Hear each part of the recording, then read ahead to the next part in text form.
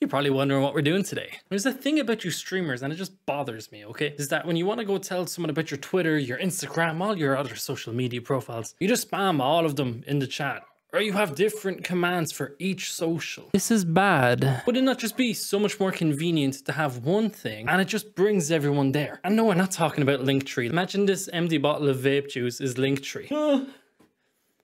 Goodbye, Linktree. Today we're talking about Mystl.ink, which is basically Gezel's offering of a one-click solution for this type of stuff. It doesn't hide anything from you or lock anything behind a paywall that you'd want to see. With this as well, I've also just created a way for it to have a little animation on your screen as well to actually show your viewers what the page looks like and what type of links that they can expect. So you can set this up to be, for example, if someone types !socials, this little pop-up will show up and it'll show people what it will look like on a phone as well, which is pretty cool. And show them at least most of your links depending on how many that you have. And of course, it will also as well do the chat timer. This does work on Twitch or YouTube, depending on really wherever you stream. And yeah, it's just pretty bogs. Let's jump over to the PC and let's take a look at its beauty.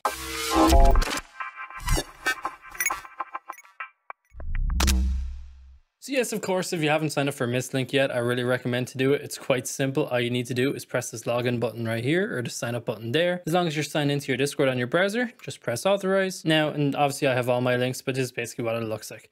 It's quite easy to use. I'm not really going to go over it that much because we are planning an entire backend UI overhaul, but it's honestly quite simple. Here you can see a little preview of what it will actually look like live. I have some testing features that you guys won't have, such as like an embedded Twitter feed and stuff like that. But this is basically how you add and remove all your buttons. So for example, if I wanted to edit this YouTube button here, I can just click on that, update my channel ID and paste it in there. If I wanted to add a new button, I just press new, select whatever platform I have. If the platform isn't there, you can just select other and put in the URL. It's easy peasy. What you do want to do, however, is head over to our Ko-Fi page, which is linked down below. And on that page is going to be the place on where you can download everything that's needed for this pop-up. When you extract it, you're going to see import 1, import 2, Mystl.ink.streamerbot, and phone.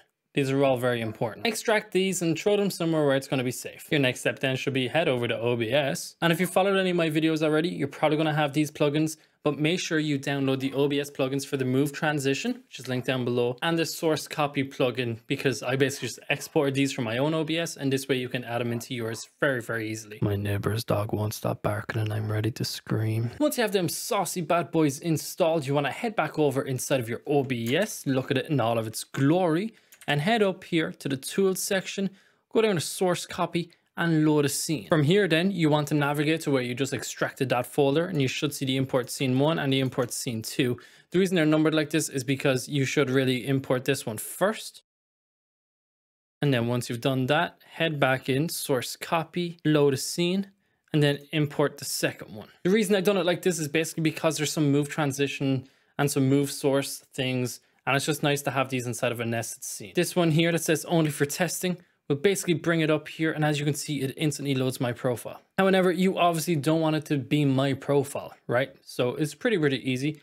When you're on this one, the only for editing one, you want to head down here and go into the Mystl.ink browser source. Double click on that bad boy, and here you can see the Mystl.ink /IRL create. Let's say if I'm not IRL create and I'm Trent. Right, imagine I'm Trent for a minute. Do that, and it's just going to pull that page instead. So what this basically means is that anytime you update your Mystl.ink profile or anything like that, the pop-up is instantly going to have all that new data there for you to showcase people. Don't worry about moving this around or anything like that. It does look a little strange as well because I did build this for you guys with just standard monitors like 1920 by 1080, the 16:9 aspect ratio, whereas I'm awkward with an ultra wide monitor, so stuff doesn't really work well for me. But that's okay, because I make you guys a version and then I make my version. Your next step then is basically just to add this to wherever you want it. So because it's a nested scene, if you have one scene that just has all your alerts and that scene is nested, you can nest this scene in that nested scene. OBS Inception, OBSception, OBSception. Head over onto your alert scene or whatever you call it,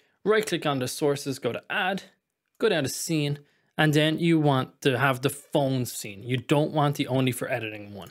So we're going to add the phone scene here, and you're not going to see anything. The next thing you'll want to do then is open up your Streamer.bot, of course. If you head up here into the import section here, you can see the box for the import string. Basically, you just want to take the Mystl.ink.streamerbot and just drag it into the import string here inside of your OBS. There's also TXT file where you can just copy and paste it all in either. Once you have that, then you should be great with two new things inside your Streamer.bot. The social phone left and social phone right. This basically lets you kind of decide, let's say if your webcam is on the left, you don't want your phone like loading in on the left too.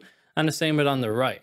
So this way it gives you guys some options to use whichever one you'd rather. The end result will basically look like this. If someone triggers this with a command or anything like that you want to have it set up to, you should just see the phone just pop in, load up, and there it is. Hey, check out all my socials.